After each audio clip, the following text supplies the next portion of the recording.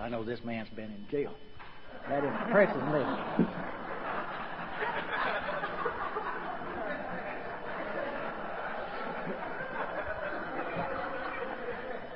I did identify. I think we're going to hear a great story this morning. I'm looking forward to it. I give you Kip C. from Southern California.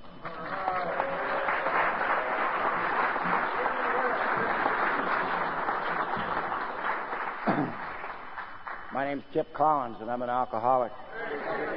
My sobriety date's May 12, 1984. My home group is the Vista Men's Hole in the Wall in Vista, California, and it's the best meeting in Southern California. I want to thank everybody for allowing me to participate in my recovery. I love the South. I used to spend a lot of time back here hiding out from the law in Southern California. You know, I always get nervous every time I get it. I don't mind speaking, but every time I wear a suit, it brings on old feelings. I'm either going to sentencing or I'm getting married, you know. And neither one of those were very comfortable for me.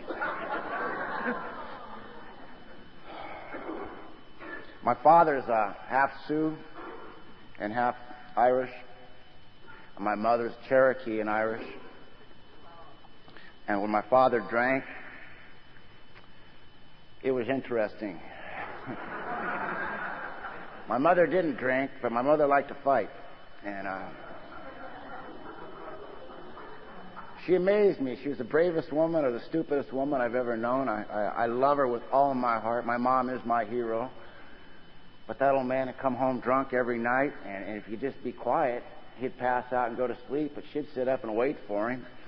And she'd jump on him, and it'd get going, and the last words was, "Go ahead and hit me, you son of a bitch," and bam, he'd oblige her,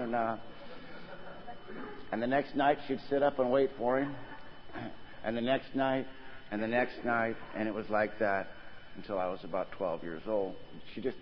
I just stand there in amazement. God, you know what's going to happen, Mom, you know. I ain't letting him get away with it, you know. So, God bless her. I don't tell you that. I blame my alcoholism on my father, because my father was a great teacher, and he taught me exactly what alcohol will do to a family. He taught me what it would do to children. He taught me what it will do to a marriage. And he taught me what it would do to a man. You know, and he was a good example of what not to do. And I was never going to drink. I was never going to be like that man, you know. It was absolute terror. I live real close to the border of Mexico. In the neighborhood I grew up in, I was the only person, me and my brother, we were 11 months apart. We had blonde hair and blue eyes, and everybody else was Hispanic, and they didn't speak English, and we didn't fit in that neighborhood. And I went to see my cousins, and my cousins they have dark brown eyes, dark hair, and dark skin, and we didn't fit in with that family. And we couldn't figure out what was going on, you know, and we went out of that house, and those Mexicans wanted to beat my ass. And I came in that house, and that crazy father of mine wanted to beat my ass. And I stand in that doorway. I was scared to death to go in the house or go out of it. And that caused something to happen in Kip, you know, because I found out at an early age that if I could act crazier than any one of you, and if I could keep you in fear of me, you would leave me alone. And that's the way I ran my life. You know, I can remember the day that I really put that all together. My mom, she's the greatest mom in the world. And we were pretty poor, but she saved her money, and I was her oldest son. And she bought me this little suit. It was my very first day at kindergarten. I remember that day crystal clear. It set a whole pattern in my life. And she bought me this little suit and had a little beanie hat, you know, and a little blue blazer with a little thing here right here, you know, and a bow tie and little short pants. And she was dressing me, and I was knowing what's going to happen, you know, but I loved my mama, and I didn't want to hurt her feelings.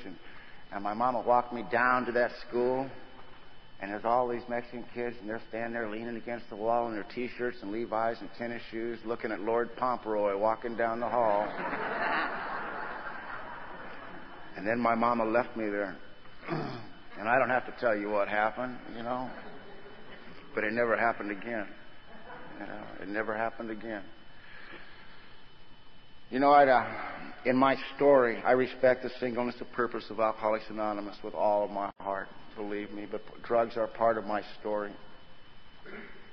I was never, ever going to be an alcoholic. But when I was 12 years old, in school, they decided it was time to lecture the young people about drugs. And they brought in these people, and they showed this film, and they started talking about this stuff called marijuana. And I watched that film, and I listened. They explained to you what it did to you and how it made you feel. And I was filled with anticipation.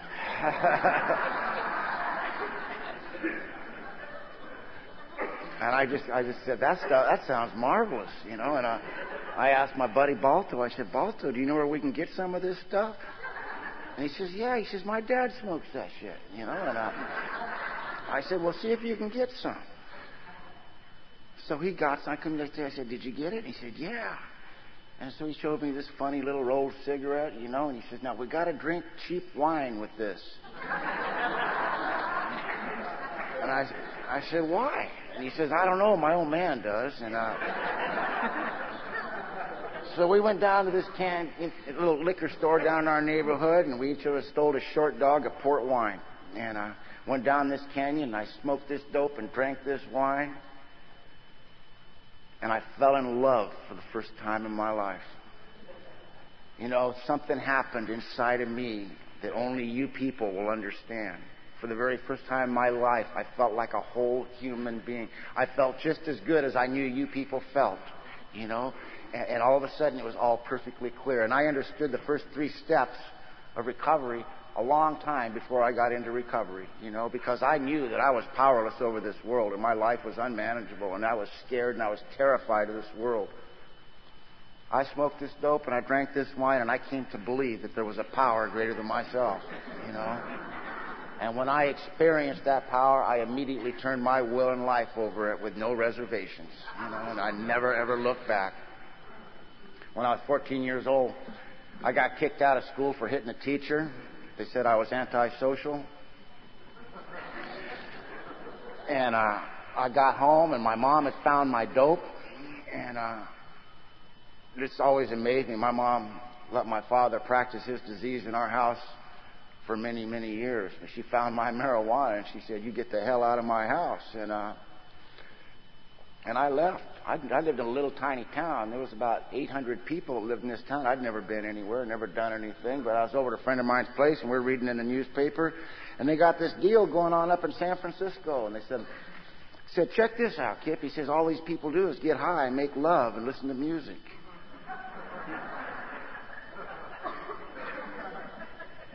Now, I loved the first 2, and I'd really been wanting to get involved in the third one, you know, so... I went to a place called Haight-Ashbury in 1964, and I got an education. I lived there for the next 3 years. I lived on 228 Haight, right in the center of it, and right next to the Fillmore Auditorium. And I learned a manner of living that other people didn't get to learn. I learned at a very early age. You see, my father had also told me that if I wanted things in this life, I had to work hard, I had to go to school, I had to do this. He didn't do any of it, you know, but he'd like to tell me what to do, you know, and I found out he was crazy. I found out that if I had the bag, I could have anything I wanted and anybody I wanted, you know. And that's the way, nothing I'm proud of, but that's the way I lived. I started smuggling drugs across the Mexican border when I was 16 years old. 2 years before I was old enough to cross the border, and I got arrested down there with 400 pounds of marijuana, and I went to prison in Mexico at the age of 16 years old. And I'll tell you this, in Mexico, prisons are not real nice. Nice things don't happen to young white men in Mexican prisons. And that should have been enough to scare me, but you see, it wasn't. And I got out of there, and I came back to the United States, and I continued to live the way I lived and do the things that I do. And on my 18th birthday, I was arrested with a gun in my mouth at 5:30 in the morning and charged with 27 felonies. And the minute I was old enough to go to prison in the United States, I was there. You know, they didn't waste no time. And I got another kind of an education in there. I learned how to be a criminal, and I learned how to do things right. And when I got out of there, I continued to do what I was doing. And, this gal when I first went in there, I'd been running with this one gal, and she comes from a real, real nice family. And they hated my guts, I couldn't figure out why, but I figured they were prejudiced. They were Mexican, and I wasn't, so. And that little girl got pregnant. And when I was in that prison, she had a baby. And when I got out of there, I tried to find her, and her family wouldn't let me anywhere near that house or anywhere near her, give me any information. And I'll tell you this, I didn't tell you, but when I was young and I would lay in bed at night waiting for that old man to get home, me and my brother used to talk about the kind of men we wanted to be when we grew up, and the kind of fathers we wanted to be, and the kind of husbands we wanted to be. And I wanted to be, other kids used to talk about what they wanted out of, they were going to do this. All I ever wanted to be was a father all my life. I wanted kids. I just loved kids, and I wanted to have a kid worse than anything in this world. And I tried to find that little girl, and I couldn't find her. Nobody gave me any information. So when I got over here, I started running around with this other gal, she bailed me out of jail 3 times in 1 week. And I figured that was true love. It was good enough for me, She was 15 years old, and she woke up a judge at 3 o'clock in the morning to make bail for me. And I said, baby, I ain't ever letting you out of my life. So I married her, and 2 years later, we had a little boy. And for you that have children, I think you know what I'm talking about. They brought that little boy out, and they put him in my arms in that hospital, and something magic happened to me inside here, because I fell in love with a human being for the first time in my life. First time in my life, I really experienced love. And I looked at this son, and it was just magic, man. I was the highest I've ever been in my life. And I thought about, and I made all these plans and dreams of what kind of father I was going to be, and the things I was going to do with him, the things we were going to do together, all the things that I had never got to do when I was a young man. And a couple of years later, I had a little girl. And it was the same thing. They brought her out and they put her in my arms. And I'm alcoholic and I like to project, so I'm immediately thinking about, well, God, some guy's going to come and ask me to marry her someday, And she's an hour old. I get things planned, And I started planning the wedding, the kind of wedding I'm going to give her, and the kind of father I'm going to be, and all this stuff, And I'll tell you this, that I was a good father. I was a good father for a long time. I had a lot of money. I had a place in Mexico, I had a place in San Francisco, and I had a nice place in Southern California. I owned a legal business that made an awful lot of money, and I spent most of my time with my children. And I played with them, because I'm a child. I really identified with Reggie, because I am a child at heart, man. I am most comfortable with little children, I love to play jacks.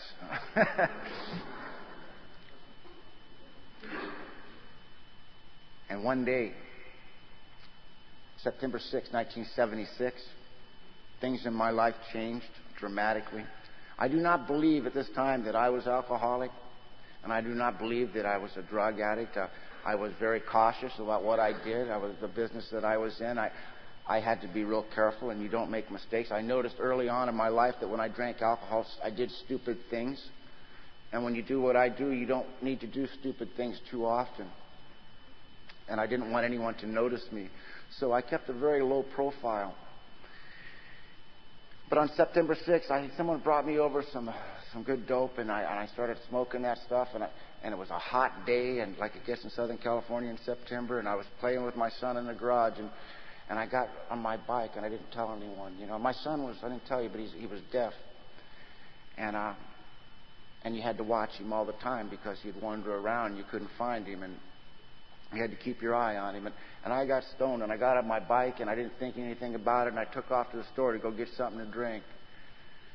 And when I came back, my house was surrounded. The police were there, and the ambulances were there, and I waited in there, and my son had chased me out of the driveway, and I didn't notice it, and a truck had run over him. And I waited through the crowd, and I found my son, and his head was split open, and I could see his brains, and most of the bones in his body were broken. And the thing I loved more than anything in this world, that I take the responsibility to take them care of. I got loaded and I dropped the ball. And my son lived. He was in a coma for 9 months. And it was the first time that I tried to make a deal with this God that I didn't know anything about. But I begged God to give me my son back. I'll do anything if you give me my son back. And I'd cry and beg, and I sat at that hospital. And my son lived, but he had massive brain damage, and he never got past the age of about 4 or 5 years old mentally.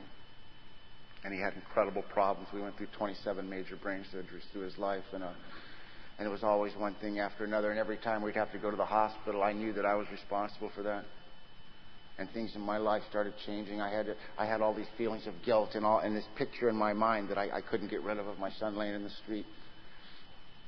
Same time, this my brother, who was the closest friend of my life ever had. He was the best friend I've ever had in my life. I mean, we backed each other's play, right or wrong, under any circumstances and against any odds. And he was always there for me. My brother came down with a personality disorder called schizophrenia. That's one of the most insidious diseases known to man mentally. And my family had him committed to a hospital. My brother called me from this hospital after he had been there for a while and through some drugs and some therapy. He had kind of got a little bit of grip on things, and he said, "Get me out of here, man." And he's my brother, man. I said, okay. And I got money, and I got a lawyer, and I got conservatorship of my brother, and I bought him a trailer, and I got him out of that hospital, and I set him up alongside me, and I gave him money. And he got away from his doctors, and he got away from everything, and he started deteriorating one more time. And I was a big deal, and I was doing a lot of traveling, and I had to come back here to the Midwest, to Oklahoma, do some business. And my brother was crying. He was saying, "I don't know what's going on. I'm coming apart, man." And I'm going, "Well, you know what?" I said, "I'll be back in 3 days, bro." I said, "Me and you it's always been me and you. It always will be." I said, "Just hang tight, man. Just hang tight for 3 days. I'll be right back." I said, "Here's some money." I always figured money would fix anything, and I got back, and the scam I was on, it went sideways on me, and I ended up there for about 2 weeks. And when I got back, I went to go find my brother, and I couldn't find him. And I went to that little trailer I'd bought for him, and I knew before I opened the door, but I opened that door. And the third day, my brother had taken that money I gave him and bought a gun, and he blew his head off. And when I opened that door, his head and body was laying there at the foot of the door, and it was just a pile of maggots, and it was just something big, giant. Other piece of me died. Something else that I'd taken responsibility, and the other person that I loved and trusted the most in the world, I destroyed him. And from that day on, that was the day that I discovered with all of my heart that alcohol and narcotics work real well. I tell you this story for one thing. My drinking and my drugging is a little bit different than other people's, but in the big book of Alcoholics Anonymous, it talks about those among us who got here with grave emotional mental disorders. And I'm one of those people. Because something inside of me broke that day. Because I had all these pictures and all this trauma that I'd been through, and I couldn't get it out, and all this guilt and all these feelings of remorse. And alcohol worked. And I tell you this from my heart to yours. I thank God for alcohol at the bottom of my heart. If it would not have been for alcohol, you would have a different speaker here tonight. I would have blown my brains out. But alcohol worked for me. It worked real, real good. It took away those feelings. It took away that picture. It took away all that stuff. It stopped that screaming in my brain. And I could live in this world somewhat. Things started to go, my daughter came in, and I was shooting some dope one morning, and she came in and she saw me fixing dope, and she said, "Daddy, I thought needles were for sick people." And it was like a slap in the face, and I decided that I needed to get some help, so I checked myself into the very first treatment center of many, many more to come. And that was my first experience with A&A. And these people came in there, these common drunks, and I'm looking down my nose at them. You see, I'm a drug addict. And I have a lot more class than any alcoholic, And I'm looking down my nose at these people, and I'm talking, well, if I ever have a problem with that, I might look you up, And this lady, she just laughed at me, and they were good people, members of the Hospital Institutional Committee.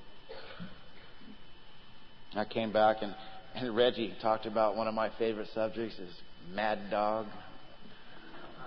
My first experience with Mad Dog, I'd never even heard of it. A guy came over one night. My wife had left, run off with this other coke dealer who was doing better than with me.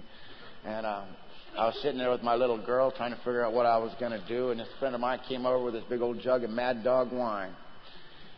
And I said, "What's that?" He goes, "It's called Mad Dog. Have a little sip." I came to the next morning on a wide-body jet with my little girl sitting next to me. And I looked around. The plane was empty. The stewardess was saying, "We've landed." And I said, "Where am I?" And she said, "You're in Fort Lauderdale." And I said, "Fort Lauderdale, Florida?" And she goes, "Yep." I said, "I hate Fort Lauderdale, Florida." She goes, "I don't know anything about that, pal, but you got one-way ticket. You got to get off the plane." So I got off that plane, and I did what any good respecting alcoholic would do. I got a cab, got a room, and got a bottle of Jack Daniels, and went to sit down and tried to figure out how to put this all together. And that started a series, of I share in a general way. I lived in 5 different states. I lived here in Memphis for a little bit. I lived in Georgia. I lived in Florida. I lived in Oklahoma. I lived in Texas. And every place I went, it was going to be different. Everywhere we went, I tell that little girl of mine, I loved her with all my heart. I said, "Baby, I'm going to get a job. I'm going to get a house. We're going to go to church. You're going to go to school. And I'm going to be the kind of father that I dreamed about and that you're dreaming about. And I promise you that with a solemn oath." The only thing is, you see, I've been a criminal all my life. I've never had a job before, and I don't really know how to work or do anything. I can put 10 tons of pot from Zuataneo to Boston, Massachusetts, but I've never filled out a job application before, and I don't have a Social Security card, and I've never had an identification in my name before, and I've never functioned in society before, and it was very confusing. And people wanted you to keep paper trails of everything you do, and fill out all this stuff, and I get so confused with everything that I would always gravitate towards my kind of people, because I know how to make money and I know how to live in this world. It's going to work for $4.50 an hour for suckers, I'll tell you, And I would always get in the same kind of jams because, see, my drinking's progressing and I'm not as smart as I was. And when I drink, I have to do whatever my mind tells me to do. And it tells me to do all kinds of stuff. I read you talking about whiskey talking to you. He said, "Let's do this. Let's do some of that. Let's do this." And I always have to leave. Because it would always lead to violence. Somebody would get hurt, and I would have to leave. And by the time my daughter was 9 years old, I'd walk into some little flop house, a place where we were staying, and she would look at me, and she knew by the look of my face and the way I was walking if we were staying or going. We were in Oklahoma City, and I heard a man real bad. And I came in that house on a dead run, and she looked at me, and she grabbed her doll, and we ran out the back door. We got on this bus. And I said, "Baby, we're going back to California." And I passed out. And I came to in Gallup, New Mexico. And my little girl was sitting there, and she was crying and rocking back and forth. And I said, "What's the matter, baby?" And she said, "Daddy, I'm so hungry." And I said, "As soon as this bus stops, I'll get you something to eat, honey." And as soon as the bus stopped, I walked into this little liquor store, and I got her a sandwich, and I got me a bottle of wine, because I'm sicker than a dog by now. And I got up to pay for that, and I only had enough money for one or the other. And I had to put her sandwich back, because I couldn't get back on that bus without a drink. There ain't no way in the world. It was absolutely impossible for me to get back on that bus without any alcohol. But the screaming was starting, those feelings would start. I was physically addicted to alcohol. Me and my daughter had already been to seeing me in DTs and getting real sick from no alcohol. And she was more afraid. At the age of 9 years old, my daughter understood alcoholism to the point she knew the alcohol was more important for me than food for her. Because I couldn't do anything unless I had alcohol in my body, and she understood that. But that look in her face when I told her, I said, "Baby, we ain't got enough money," and she smelled that cheap wine one more time in my breath, it was a look that only another alcoholic has seen before in the eyes of someone they love. And I got back to California, and I hadn't seen my mama in a long time. And I took that little girl over there, and my mama took one look at me, and she looked at my little girl. Then she said, "Get the hell out of here." And I grabbed my little girl, and I said, "Where will we go?" And she grabbed my little girl and said, "We ain't going nowhere. You are." And thank God for my mom. She took my daughter. The next 3 years of my drinking was on the streets. I was in and out of institutions, in and out of jail. I lived on the side of the road, and I lived in the bushes. And I panhandled for wine. And I was an animal. I was panhandling for wine on a Sunday morning. I know it was Sunday because these people were going to church. In front of this little store, and this family pulled up in this square 4-door sedan. And this guy got out of his car, and he had a real short haircut, and he was wearing a suit and tie. Kind of looked like me now. And had this square little wife and these square little kids sitting in the back of this car. I looked at him. My hair's down to about here. My beard's down to about here. I've been in the same clothes for 2 years, and a lot of things live on me besides me. And I look at this man, and I just go, "My God, how can you live that way?" And you're not free. I'm free. You see, I valued my freedom, I had a condo on the beach. Consisted of a little pile of bamboo with a septic tank drained down into, and it smelled so bad nobody would go down there, and it was real private, and I had a good view of the ocean, and it was close to this little store I panhandled at, and I was part of the local color, and I had it made in my mind. But this guy looked at me, and I never thought I could be humiliated anymore.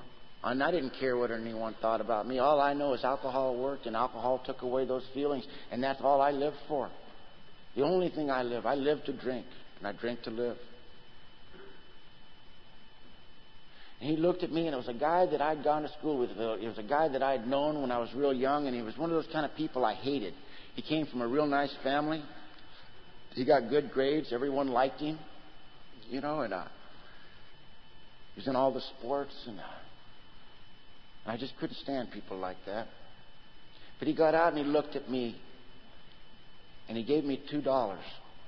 And that was a jackpot for first thing in the morning, because I could buy a whole quart of wine, and that set me right for at least half the day. And he looked at me, and I could see his reflection of me in his eyes, and I turned around to go in that store, and I saw me in the window of this store. And I saw what he saw.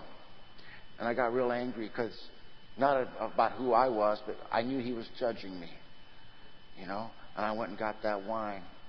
And that man wasn't judging me at all. That man's a real good friend of mine today. Him and his wife and his children.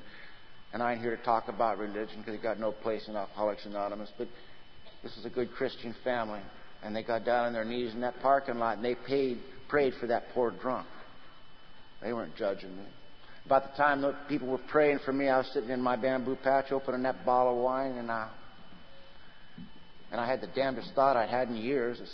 I remember what those people told me at that first H&I A&A meeting I went to. And they said, if you're ever having a problem with alcohol, you might want to give Alcoholics Anonymous a shot. It was real hard to get any denial going that morning.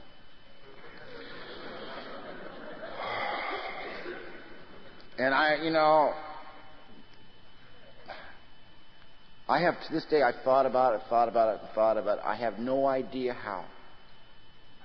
But I ended up at a meeting of Alcoholics Anonymous that night. It was a real small meeting. I have no idea how I found it or anything about it. I cannot remember. But I do remember this, that those people had told me if I came to AA, people would welcome me with open arms. And I walked in there, and these people looked a lot like y'all. All nice and clean cut, and y'all had cars out there, and you were smiling and laughing, and it didn't look like any kind of drunks I'd ever seen. And I was wondering if they had a room for the more severe cases. And right away, you guys were talking about God, and I saw you pass a basket, and I said, they're going to start singing pretty soon. I've seen this before. And I'm getting ready to get my hat. But I noticed this one old gal. She kept looking at me from the minute I walked in. And I knew I didn't have anything she wanted. And she kept smiling at me. She kept trying to get my eyes smiling at me. And I was getting real nervous. And all these, no one welcomed me to that meeting, I'll tell you that. I walked in, people moved over. I smelled real bad, and you looked at me real close, you'd see something dart from there to there, and I'm sitting there, I'm getting ready to get the hell out of there. I knew this wasn't for me, and that lady saw me getting ready to leave. And she stood up, and she introduced herself. She said that when I walked in the doors of Alcoholics Anonymous 27 years ago in Santa Monica, she goes, I walked in, I looked at y'all, and y'all looked so nice and clean, especially you ladies. You look like ladies. She goes, I've been a prostitute all my life on the streets of Santa Monica, and I'd done everything a woman ever had to do to live out there on the streets, and I knew how ladies like you judge ladies like me. She goes, and I knew you wouldn't welcome me, and I looked, and I turned around to leave, but someone grabbed my arm and brought me a cup of coffee and begged me to stay and told me that they needed me to please keep coming back. And she proceeded to talk about the next 27 years of her recovery and about her family and her career and about all the miracles that had happened. And she kept looking right at me. And then she walked right over in front of all those good people who didn't want nothing to do with me. And she grabbed me up in her arms and she hugged me as tight as she could hug. And she kissed me right square dead on the mouth. It was the bravest woman I ever met. I tell you, only a street hooker from Santa Monica could have done that, And she looked me in the eyes and she said, honey, she said, please keep coming back here. We need you so bad. And I started crying. And I hadn't felt those feelings in so long. And nobody in this world had touched out any kind of feelings of care or love that was really genuine in a long, long time. And I started coming to this A&A. But you see, you people lied to me the first time, right off the bat. You told me if I'd stop drinking, things would get better. Now, I don't know about y'all's drinking. I'll tell you about mine. My problems, I don't have any problem with alcohol. Alcohol has caused me some problems in my life. My problem is I have an acute allergic reaction to sobriety. And I would stop drinking. I'd stop drinking, and they also told me to get a sponsor. I've had parole officers most of my life. I don't want another one. I ain't going to volunteer for one. I saw all those steps, said that I have to make a list and admit it to another human being. I was in prison in Mexico, and I learned when I was a young kid that you don't cop to nothing, even if they got pictures. I deny it, demand a jury trial, hope for the best. Don't give nobody any information on you. Never give yourself up. Never show a weakness to another man or a woman. They'll use it against you. I'd listen to you people spill your guts. I'd be so sorry for you. I'd be so embarrassed for you, and oh, my God. And I just like to sit in the back. I like to go to speaker meetings back then, I just go to speaker because you don't have to do too much. You just, drink coffee and listen, be quiet. Nobody will bother you too much, Nobody will ever ask you to do anything. And that's where I wanted to be. I didn't want no one to ask me to do nothing, I just wanted to have your sobriety rub off on me. And I'll tell you this with anyone of you in these rooms, you can stay sober on other people's recovery for a little while. But recovery is a hell of a lot more than not drinking alcohol. Because alcohol is not my problem. It is my solution for living in this world. And my solution wasn't working no more.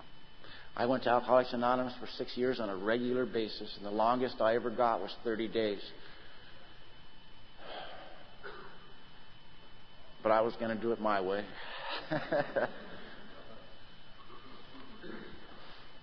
I woke up at the Vista County Jail, Christmas morning, 1983, in the rubber room, butt naked, handcuffed, covered with blood. Didn't know if it was mine or someone else. Scared to death to ask.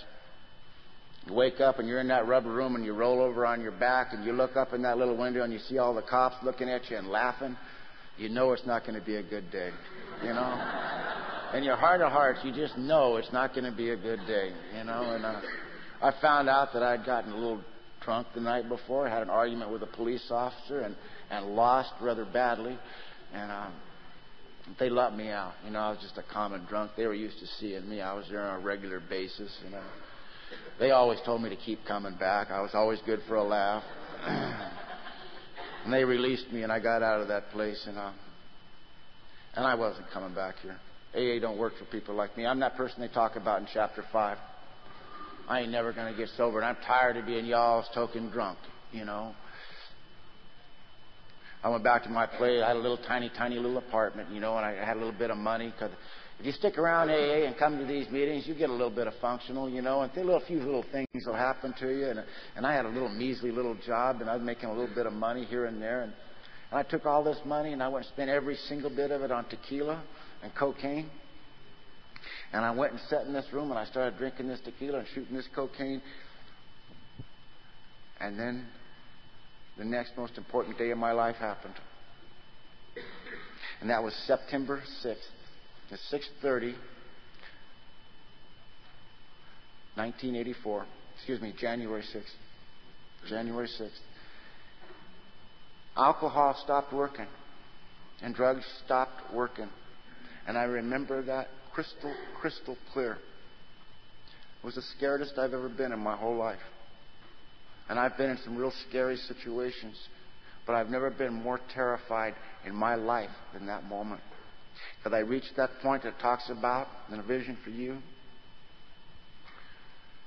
It says there'll come a time where you will not be able to imagine life with alcohol or without it. And I'll tell you, I know what that means from the bottom of my soul. It says you'll know loneliness such as few human beings can imagine. You know, and at that time, if loneliness would have been a tangible thing, it would have absolutely eaten me alive.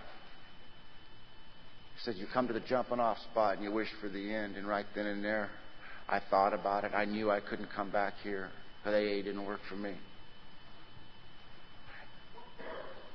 And alcohol didn't work no more. It didn't stop the screaming in my head. It didn't take out those pictures. It didn't take away the feeling. It started amplifying it, and it got worse and worse. And I couldn't drink enough, and I couldn't get enough dope in my body to stop this stuff. And I pulled out my gun and put it to my heart, and I pulled the trigger, and it blew me against the wall, and it blew out my left lung and 2 ribs. And I looked down at this hole in my chest, and I saw the blood pumping, and I thank God, this is over with. Just let me out of here. Just let me out of here. And then I come to in this damn room in a hospital. Y'all thought I died, didn't you?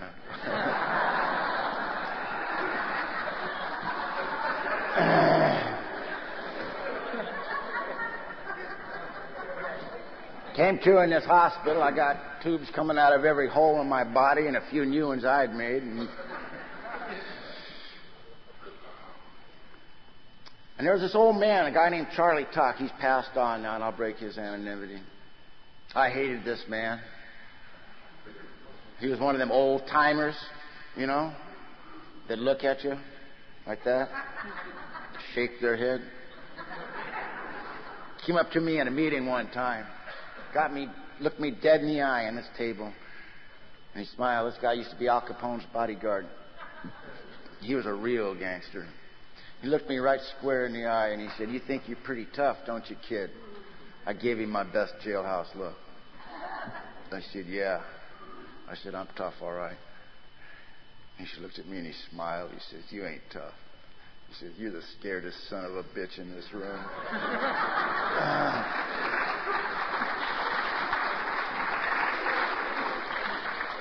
He said, "That might make you dangerous, but it don't make you tough."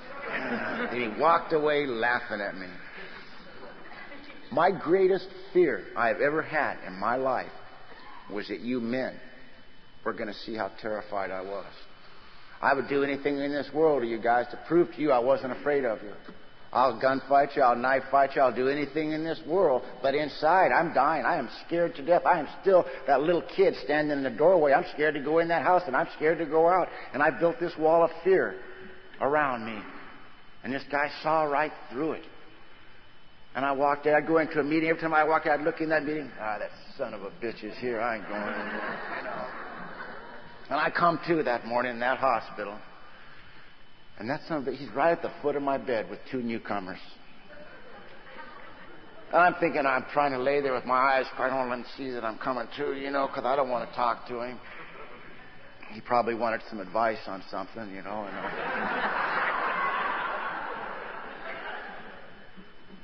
He didn't say a word to me. He had these 2 newcomers with him. And he put his arm around both of them and he said, "You see this guy right here?" And he went, "Yeah." I say, "This is what happens when you don't work the steps."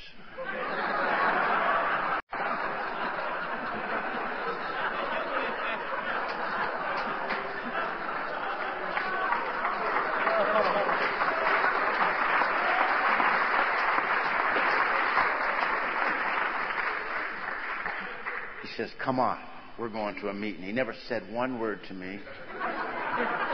I was mortified and humiliated. He obviously didn't know how sensitive I was. I got out of the hospital. I ain't going to do it. I ain't coming back to this damn place, you know. And one of my old partners, he had just made the scam come true. He made $7 million on this deal. And he came and picked me up. He says, "Come on, Kip." He says, "I got this big house on the hill. I got the best looking woman you ever met. We got everything. Come on." We went up on this hill. Big old mansion. And we started doing all that stuff. And alcohol didn't work. And you women didn't work. And dope didn't work. And nothing worked. I was dead inside. There was a desert of loneliness, of emptiness, of hopelessness. And I just wanted to die. I wanted to die worse than anything in this world. I just wanted it to stop. On May 12th, 1984, I opened my eyes. And God had touched me right square on the forehead. Because usually my first thought when I open my eyes is, I want something to drink. You know, right now. That was the first. I wake up with two thoughts. The first thought is, shit, I'm still alive. You know, and the second one is, I need a drink. You know. But I woke up this morning and I was reciting the ABCs. It's read after chapter 5 at every meeting. I've been to so many of these damn meetings, you guys have poisoned my mind. And I thought, this is an awfully peculiar thing to be thinking about, you know. And I started thinking about that. It's the first 3 steps is all that is, you know. And it said that I'm powerless over alcohol. Now, I know I'm an alcoholic. At this point in my life, the courts have referred me to the mental health. They're in the process of making a decision where they're going to make me a ward of the state of California at the age of 36 years old, because it's become quite apparent to everybody that I was a danger to myself and others, and I could not manage my life. I knew I was an alcoholic. There was no doubt about that. But in the 12 by 12 talks about it. He says that don't matter. It talks about to my innermost self in here where I live, where no one else can see. It don't matter what I admit to you or what someone else says to me. And I thought about that. What does that mean? You know, and all of a sudden, it was like I was watching a movie, and I could remember that morning. And I got 1,000 stories about powerless over alcohol. But I remembered that morning of me walking back on that bus with my little girl. And thinking about her, the way she looked at me, and how I felt inside when I had to spend her food money on my alcohol. And then it hit me right here where I live, down deep inside. And I understood that when I put alcohol in my body, from that point on, it does not matter about who I love, about what I love. It don't matter about my dreams, my plans. Sure as hell don't matter about yours. That I got to do whatever alcohol says to do, and it always says the same thing. It says, "Get me some more," you know. And I'm willing to give up anybody or anything to get it. So that no human power was ever going to fix me. I always hoped one of you gals in AA would fix me. You know, a few of you tried. I've always been grateful, but. Didn't work out too well for either one of us. Seldom does. And I got real scared, you know. I thought about Department of Corrections. I thought about the mental health units, the churches, the good people, and all the people, and women and men, and my children, and a couple of wives, and a bunch of lighthouse keepers, and a whole bunch of other people all across the United States that had reached out and tried to help me, and how hard I had tried for 6 years. Might have been much, but I kept trying, and I wanted to not drink. I really did. In my heart of hearts, I wanted to not drink. And there was no human power in this world that could stop me from drinking when this thing said it's time to drink.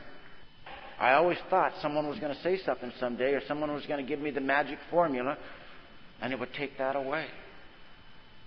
And I suddenly realized, because see, this God stuff, I thought that was a bunch of shit, you know. The world I come from, there was no God, I'll tell you. And if there was a God, he certainly had a perverse sense of humor. And I didn't want anything to do with it. God was for that people who live up in the suburbs, you know, not for people like me. I just pissed him off all my life, you know. I tried to make a deal with God in prison several times. He didn't cut me no slack. I tried to make a deal with God with my son, with my brother, with 1,000 other stories. God never gave me any of that stuff, you know. So when you guys started talking about God, I didn't know what you're talking about, you know. It says this, that no human power but God could and would if he were sought. And I started thinking about what that means. And I started thinking about the people who had what I wanted. And it wasn't their money, it wasn't their women, it wasn't their cars. It was the way they conducted themselves in this world, the way they walked straight ahead and a certain look in their eye, and the way I watched them walk through difficulties that I could not imagine. And they did it with dignity. And they didn't drink and they didn't run. And all these people had one thing in common. They talked about this power that did for them what they could not do for themselves. I got down on my knees that morning and I said this little simple prayer, and it was the most sincere moment of my life. I said, you know, I don't know who you are, and I don't know what you are, and I don't think it makes any difference. But from this point on, I will do whatever you put in front of me if I do not have to drink or use any narcotics. And if you are not there, I'm screwed. You know?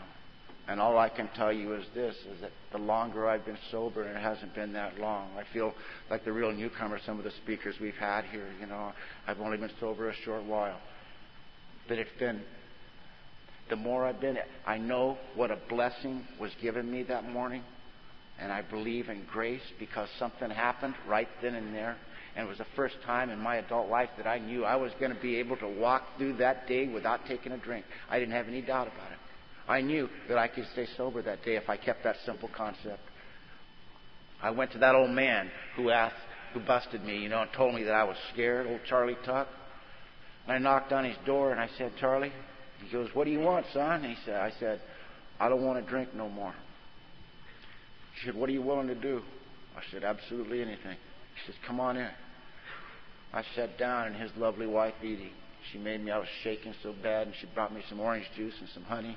And she came over and she gave me a kiss. She was the sweetest gal in the world. And he sat there and he said, Kip, and he says, are you done? And I said, Charlie, I said, I pray to God I'm done. He says, that's the right answer. He goes, Kip, he says, I've been watching you for a long time. And people like you don't get sober. Not even in Alcoholics Anonymous. Very few of you. You have grave damage to your very soul and psyche. Something inside of you is broken. He says, you have the capacity to be honest with yourself. If you have the capacity to study and learn these steps and follow me, there might be some hope. But I'm going to tell you that it's going to have to be like this for you. That your recovery and your sobriety is going to have to be more important than any human being in this world. It's going to have to be more important than your children. It's going to have to be more important than any woman. It's going to have to be more important than any dog, any job, or anything in this world. And the day that you think anything in this world is more important than you doing the things that you have to do to maintain your sobriety, that's the day you're going to take another drink and you'll never, ever get back here.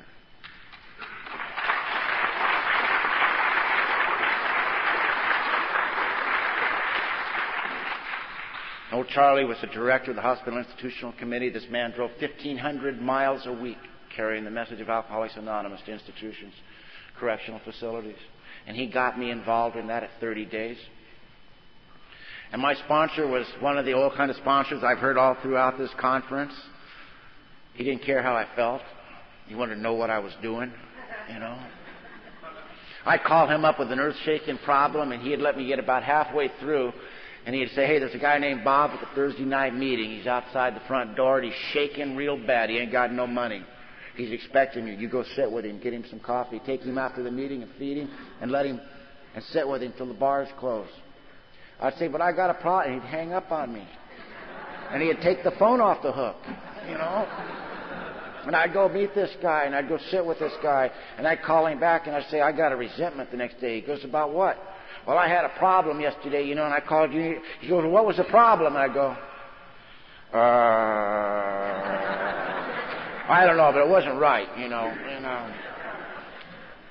I come home. He'd say, Kip, he says, I just walk in the door. He goes, the main speaker out at the brig can't make it tonight, and there's a guy on his way to pick you up, and so get your coat. And he'd hang up, take the phone off the hook. I'm coming up on 90 days. He said, well, I said, Charlie, I almost got 90 days. He said, so what? I said, well, I don't have to go to the meetings every night. He said, who told you that?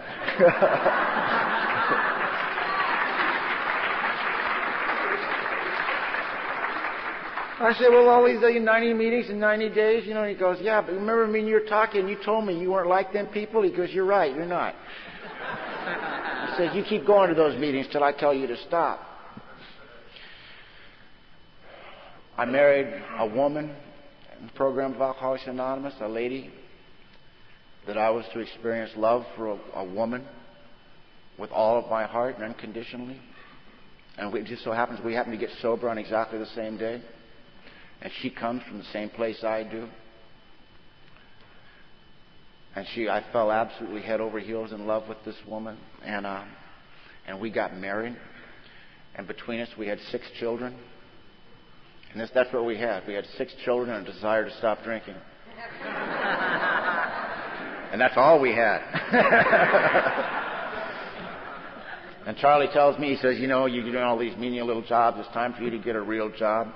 So I got a job. My parents' business is sport fishing, and they run boats out of San Diego.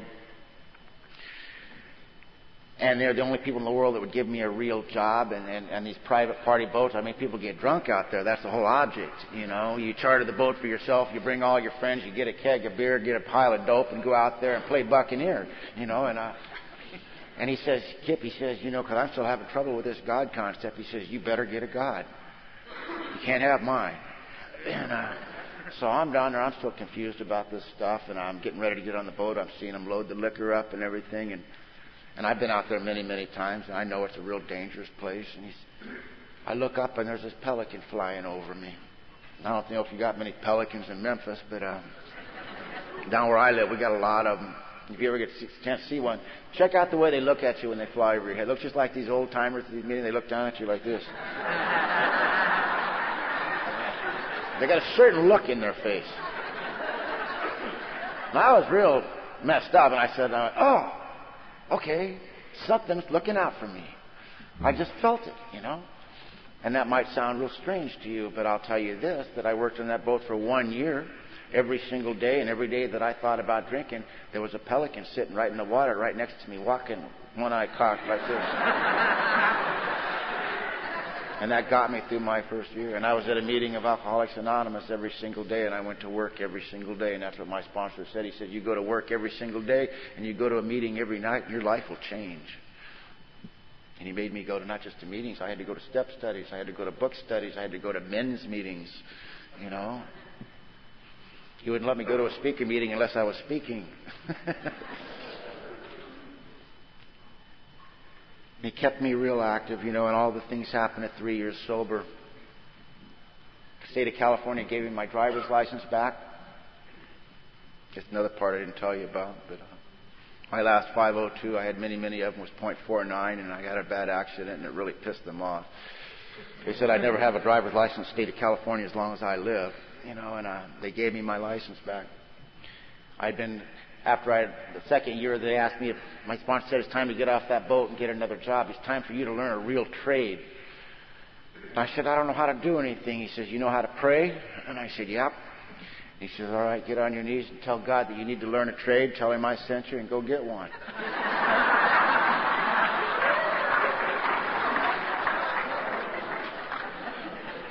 And I said, I ain't got a car, Charlie. He says, you got 2 feet, start moving. God can't steer a parked car.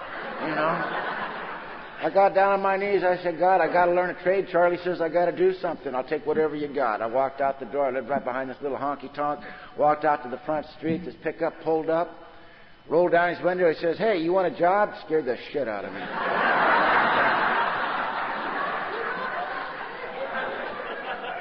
Tried to talk my way out of it. I said, I ain't got a car. You know, and he said, that's all right. My shop's around the corner. He goes, I said, well, what is it? He goes, I'm a painting contractor. I said, I hate to paint. He goes, that's okay. I'll teach you. So I went back and I called Charlie. I said, Charlie, I got a job. 10 minutes later, I'm thinking he's going to be impressed. He said, what is it? I said, it's painting.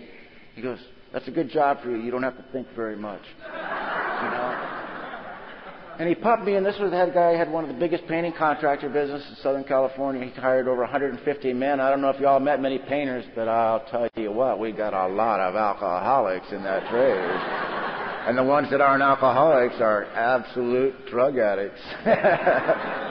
And they're all perverts, you know. And I was the only sober person in this whole crew. And it was like go there on Monday morning. It was like going down to San Diego detox, you know. And I'd go to work with these guys. And my sponsor said, you got to make a commitment. You're going to work for this man for a minimum of 1 year. He says, you'll never, ever refuse anything he tells you to do. You'll be the very first one there every morning with a good attitude. You'll greet everybody there with respect and courtesy. You'll never ask him how much they're paying you. Whatever he pays you is more than you're worth. And I'm looking for an angle. And he covered every one of them. He says, you'll never quit and you'll never give him a reason to fire you. And I went to work for this man. And after a little while, you know, this guy comes up to me in this meeting and he says, you're in that A&A, aren't you? I said, why? I don't cop to nothing. He said, you're always smiling. He said, I know about you. I know people who know you. I've heard some things. And I said, you don't drink with us at work. You don't get high. You take that book at lunchtime and you go sit and read that book. I know what that book is. I said, yeah, how do you know that? He goes, well, I've been in AA. I said, yeah? You still go? He said, no, I can't go back. I said, how come? He says, well, you know, he says, I just couldn't get sober. I went in there and I had to keep raising my hand because I kept getting drunk and it was just too embarrassing to go back. I said, really, how long did you do that for? He said, God, I did it for almost 6 months. I started laughing. I told him about my 6 years of doing that. And I said, I tell you what, Steve. I said, why don't you come over to my house on Wednesday nights? And my wife, she goes to a women's meeting that night, and I usually stay home because I can't get out. I have a horrible time getting to a meeting. Why don't you come on over? Me and you'll sit at the back door of this bar. We'll read this big book. And after 30 days, you can sneak back in the meetings. You don't have to raise your hand. Nobody will know. And I said, if you change your mind, I'll buy you a drink. You know. And so he came over. Steve started changing. After a while, another guy came over. And after a while, another guy came over. That's now the Vista Men's Hole in Wall. It's 150 minutes, one of the most active groups of Alcoholics Anonymous in San Diego. And, you know, I have nothing to do with it. God put me, that's the way God has always worked in my life in recovery. He's put me in a place where I could be of service to my fellow man and to myself both at the same time. You know, at 3 years sober, that little girl that was born when I was in prison, I got a phone call and she said, your name Kip? I said, yeah. She goes, I'm your daughter. And I want to get to know you. And I want you to meet your grandchildren. And I went and met that little girl, and I met my grandchildren. And I made amends to her the best I could. And I held her in my arms that I'd waited for 23 years to hold. And I got to love her, and I got to love those children. And that little boy, I brought him in, and I watched him graduate from high school at the age of 22 years old. And they said that could never happen. We were involved in Special Olympics. I mean, he made the state championship of bowling. He was in everything. We crammed as much in 10 years in his life as someone with severe handicaps could possibly have. You know, and we did all those things. We built a boat together. We went to Mexico camping. We went on those fishing trips, and we did all that stuff. And we went to church every single Sunday. And we went bowling every Sunday afternoon. And he grew up the last 10 years of his life in Alcoholics Anonymous, and he understood unconditional love. And everybody knew him. And I got to see my son look at me the way I always dreamed he would, you know. And that little girl I drug around the country. A man came up to me one day, a little nice fellow, and he said, I'd like to ask your daughter's hand in marriage. And I looked him in the eye and I said, you drink? He says, no, sir. And I said, okay. I said, you can marry my daughter on one condition. He said, what's that? I said, if you ever raise your hand in anger at my daughter, you keep moving and change your name. I said, do you understand? He said, yes, sir. I said, okay. And I gave my daughter a wedding, the kind of wedding I dreamed about. Every month, for the rest of my life, I'll be paying on this credit card. My grandchildren will be paying on it. And I gave her the kind of wedding, and I walked her down the aisle that I dreamed about. And she looked at me the way I dreamed about her looking at me. I spoke in Australia in 1993. And I came back from Australia, and I could not believe. I started doing an inventory of my life, and I said, how can you possibly get from where I started to where I am? I became a painting contractor. I made a lot of money. I became a member of a church, and I loved it, and I was respected there. I was respected in my community. I was in several community projects. I've not only gotten involved in Alcoholics Anonymous, I've gotten involved in everything. I had a lot of amends to make, and a lot of them were to my community. And I had the woman of my dreams. I had everything I ever dreamed about having, and I could not believe it. And I was reading in the newspaper, and I'm reading about this man who broke into this woman's house, and he tied her up, and he raped her, and he did all these horrible things, and then he took a knife to her and cut her to pieces. And I got down to it, and it was my daughter. And I'll tell you all this, that I'm absolutely perfectly capable of first-degree murder if you touch one of my children. And I went to the hospital. And a man had broke into her house, and he did things to this woman that were unspeakable. She lost her right arm, she lost her breast, and most of her face. And I walked into that hospital room, and I saw my baby, the one who was born when I was in prison, who I had just built this relationship, and I saw this thing that did not even look human. And I was filled with a rage beyond rage. And the way my anger works is, I don't go crazy. I start making plans, very cold and calculating. And this ice water took over, and I can't sleep, and I'm making plans. But the cops got this guy, and I know how to get at him, and I know how this works real well. I got no problem in this area. My sponsor says, what are you going to do? I said, I'll handle this. And I'm nuts, and I'm crazy, and I can't sleep. I have to read this book, and I had to read it. I couldn't figure out what was going on, and I got to this part about resentments. You know what? I had searched through and through that book, and it doesn't say that I can be resentful if someone rapes my daughter. It tells me that resentments will kill me, period. It says to me, if I live in anger, if I live with all that stuff, it'll cut me off from the sunlight of the Spirit, and the insanity will return, and I'll drink again. And then I have to get right back to what my sponsor told me when I first got here, that nothing, absolutely nothing in this world can be more important than me being sober. Not my kids, not anything in this world. Because if I drink, I throw everything away. It's all gone.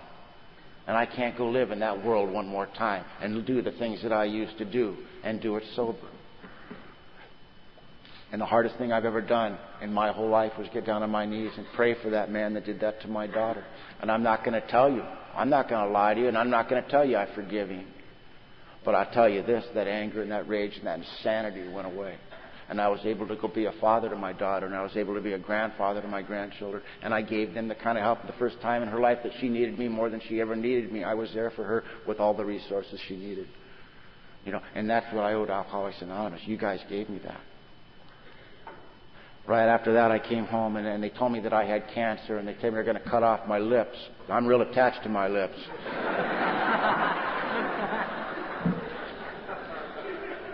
My sponsor, I was fearful of, they say the big C word, malignant, and you just go, and I'm full of fear, and I have to go to my sponsor, and he says, go to the doctor, go to get another opinion. And I went there, he said the same thing. He says, go to another one. I went to another one. He said, well, you know what, we can do this surgery. And he was a plastic surgeon and a specialist in this area. And I had the surgery done, and it worked out successfully. It was very painful, and I told him I can't use any kind of drugs or anything like that. That I did this with Novocaine and aspirin, and I will never do that again.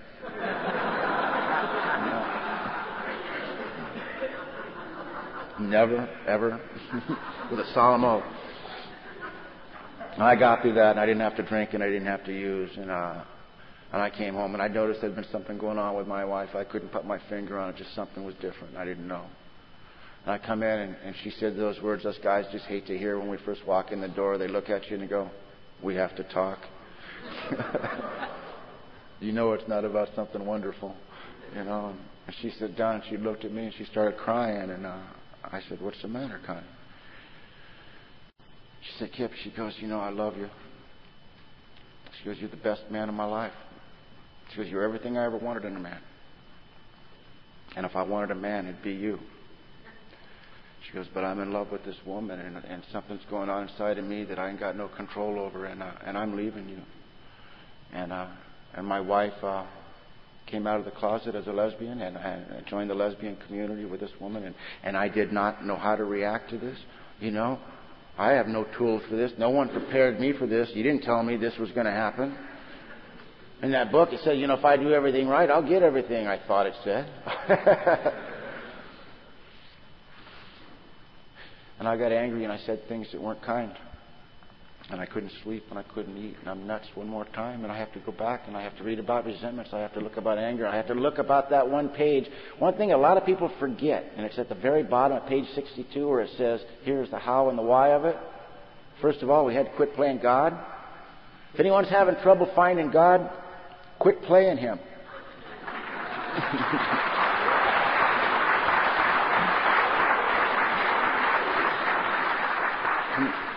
He finds it very amusing, but, you know, I can't find God, but they're walking around trying to direct this, direct that. They're pissed off this isn't going, they can't find God. I don't know. Here's the how and the why of it. First of all, I had to quit playing God. And I had to do an inventory on that. And I had to do it. The only love I've ever known other than my children is what you people gave me. And what you gave me was unconditional love. You didn't ask about my sexuality when I came here. You didn't ask about anything about me. You asked me if you have a desire to stop drinking, and then you people loved me. And you loved me in spite of the things I did. I mean, if you could be kicked out of Alcoholics Anonymous, I guarantee you I wouldn't be here. I have stolen your money. I've passed out. I've chased your women. I've done everything in this world wrong that you can do in an AA meeting, and you haven't kicked me out yet, you know. And you just loved me. And the only thing I know about love is from my children and from Alcoholics Anonymous. And I have to do an inventory. Do I love this woman, or do I feel like I own her? Am I in charge of her sexuality? Am I in charge of her life? Or do I love her? And I love this woman with all my heart. And if that's what she needs, that's her business. It has nothing to do with me. Today, that woman is one of my dearest, dearest friends. We're divorced. She's married to a lady. And they both come over to my house. I cook better than both of them. You know, and we're dear friends. We're all members of Alcoholics Anonymous. And I tell you what, only things like that can happen in AA. You know.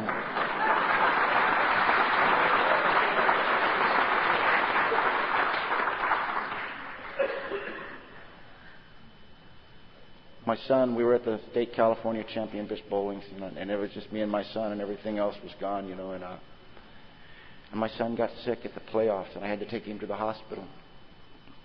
May 25th, 1993. And I took him to the hospital, and they admitted him, and they did a little surgery on him. And my son got a staph infection in his blood. And I sat with him, and I held him for 4 months, around the clock in that hospital. The members of Alcoholics Anonymous were there with me. And they spelled me, and on November 4th, he died in my arms. And I'll tell you this, that at that moment, when my son died, I had to make the decision to turn off the life support machine.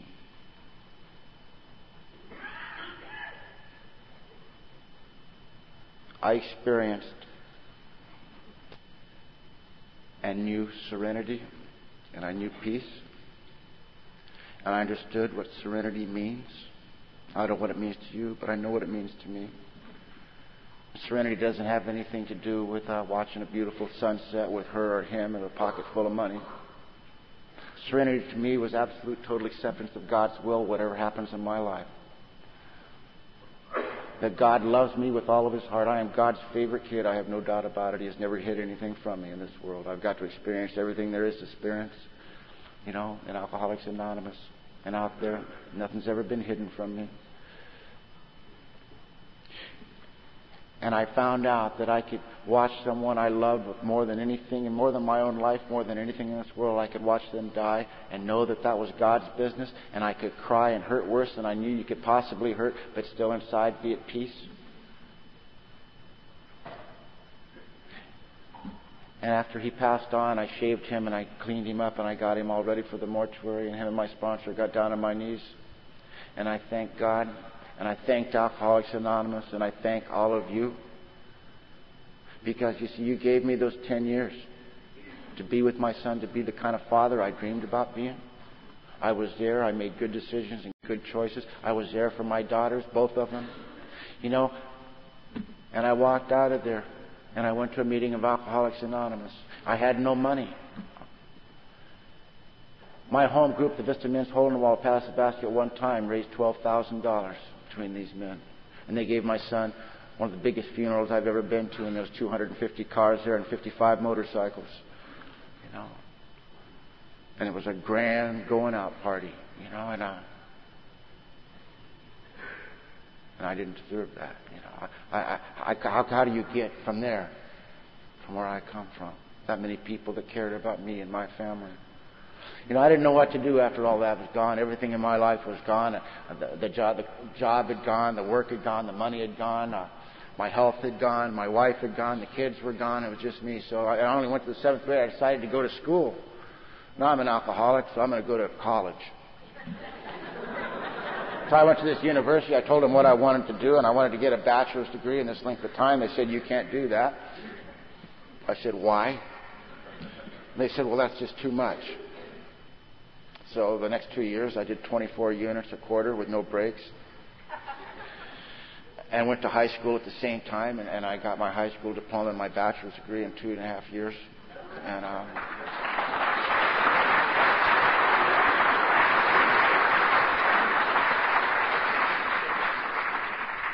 owe that to you. You know, I said, how do I go to school? He goes, the same way you went to AA. The teacher's your sponsor. He's going to tell you to write. He's going to tell you to read. Sit down, shut up, and listen. Suit up and show up every day. Just like AA. And that's the way I did it. Because that's the only thing I know is what I've learned in these rooms. And I went to school and I did what they told me. And I got a job working in a hospital. And I do real well there. I have another job that I work in construction business and marketing. I'm a national construction company, and I'm very well paid there, and I get to do a lot of traveling, and my life is good. I have a little tiny house, and I have my dog, and my life is good, and I wouldn't trade places with anything. You know, I have not allowed another human being to come into my heart of hearts for a long, long time. You know, that area was real damaged, and I loved you all, but I couldn't let anyone get too close. You know, there was a lot of healing that had to take place.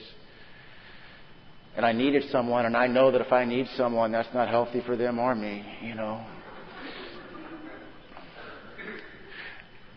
About 6 months ago, I was feeling a little lonely, and I was feeling real comfortable with myself.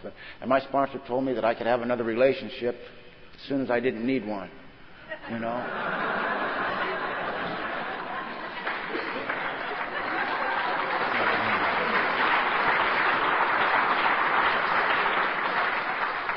So I got on my knees and I said, Lord, I said, you know what? If it's your will, it don't make no difference to me.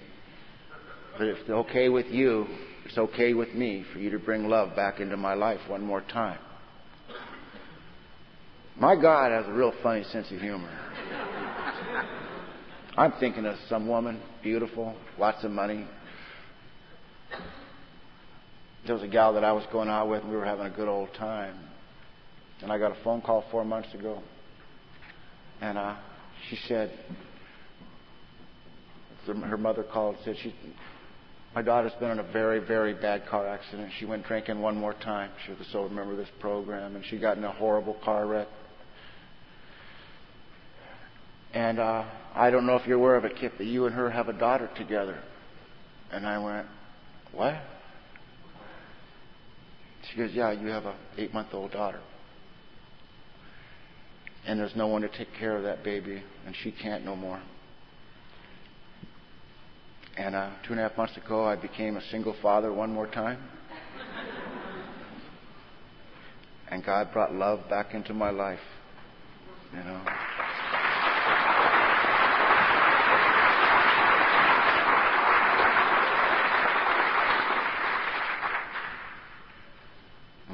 sunshine of my life, and it's just me and her and my dog, and we have a good time, and I'll tell you what, you hear another miracle. You know where she's at right now? She's with my ex-wife and her wife.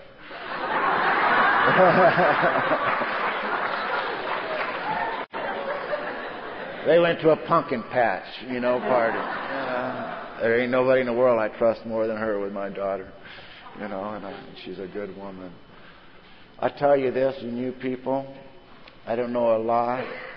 I know the program of Alcoholics Anonymous, as outlined in the first 164 pages, will work for absolutely anybody, anywhere, under any circumstances.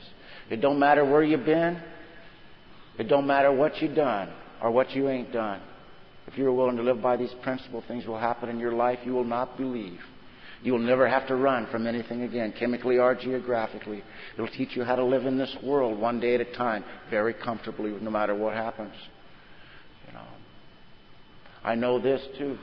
I know that no matter what I got to do to stay sober, it sure as hell is easier to stay sober than to get sober. I'll leave you with this one thing. My sponsor gave me one more promise. This wasn't in the book. And he told me this. He says, if you will live by these principles, there'll become a time when someday, in about midnight, when there ain't no one to press, just you, and you're going to walk by a mirror and you're going to see the guy looking back that you always wanted to be when you were that 9-year-old kid. And I ain't going to tell you I'm any big deal, because I ain't. But I'll tell you this, as a result of the 12 steps of Alcoholics Anonymous, the 12 traditions and the 12 concepts of Fellowship of Alcoholics Anonymous, an excellent sponsor in the work that I have done, and a loving God. I am the best human being I've ever been in my life in every aspect of it. And I owe that to you. And I want to thank you all for letting me come here and your hospitality, and that's it.